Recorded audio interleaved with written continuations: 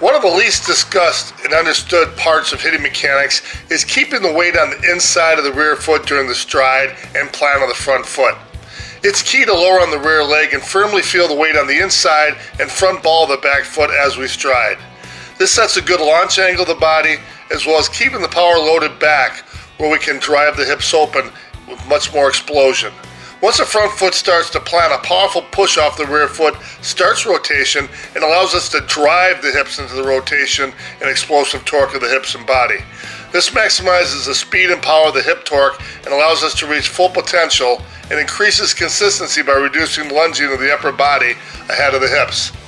It allows us to see how hitters like Dara Tolman, a top woman pro, is able to create such exit velocity on her line drives. Weight on the back foot, drive the hips open off it. Brent McCullum, great example of watching the weight on that back foot.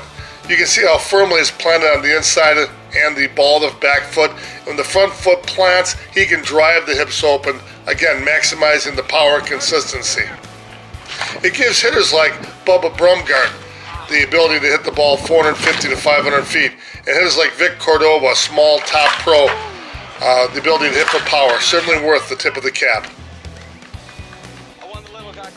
For hitters that tend to not extend the arms and get jammed like this, a great way to help fight out of that is to get 3 different heights on the tee.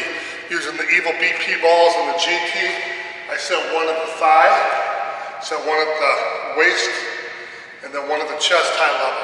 And a lot of hitters that don't get good rotation and arm extension end up getting jammed. One of the biggest keys in order to get a better ability to hit a higher ball is to make sure the weight stays on the inside of the back foot during the stride. So when you stride and land with your front foot open, the weight is still almost all here on the back foot as I start my rotation, because I'm going to get a drive open off that, pushing the drive open off that back foot. If I just land and come down early, I've compromised the body angle, and thus I'm going to want to be jammed on every pitch that's above my waist. So using this apparatus set up here, I'll hit 5 at the thigh, then hit 5 at the waist, and 5 at the chest level. Chest level is a ball that you can want to hit more home runs, easier to hit the bottom of it, easier to cut through. And so all we would have to do on the higher pitch is if I keep my weight back and stay here, have a better body angle. If I drive into a rotation, my body angle will be up. I'll be able to drive the hands at the plane of the ball I want to attack, and I'll be able to drive my hands and snap my wrists together. It's one motion as fast as you can to try to cut through the ball and come out the other side.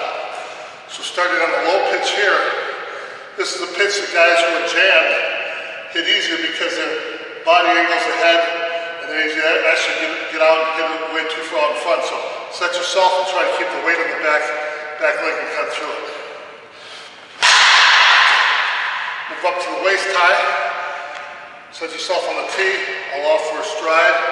And again, keep the weight on the inside of the back foot the whole time until you actually start to swing. When I get to this pitch, it's so hard to hit, especially if I'm coming head and down, I'm unable to hit that pitch well. So I've got to turn myself open, go to the point of impact, square my feet up, allow for a stride. And here, I'm going to lower myself, and then I'll rotate, and I'll drive my hands and snap my wrist, try to cut through the ball. It feels good when you do that. You get the feeling that your hips are driving open as you're making impact. A lot of that has to do with how long you keep the weight on the inside of the back foot.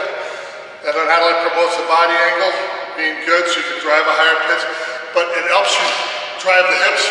At the same time you drive your hands and snap and cut through the ball. We can do one-arm drills on the swing simulator here. Just hold it back, away from your body and hold it back. Take your stride, keep the weight back, and then boom, snap. Drive and snap.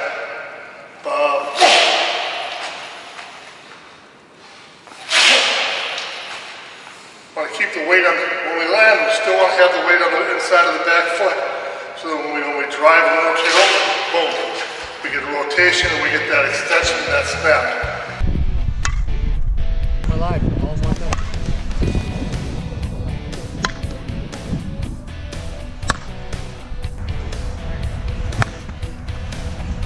I don't always swing senior bats, but when I do, I prefer the DeMarini.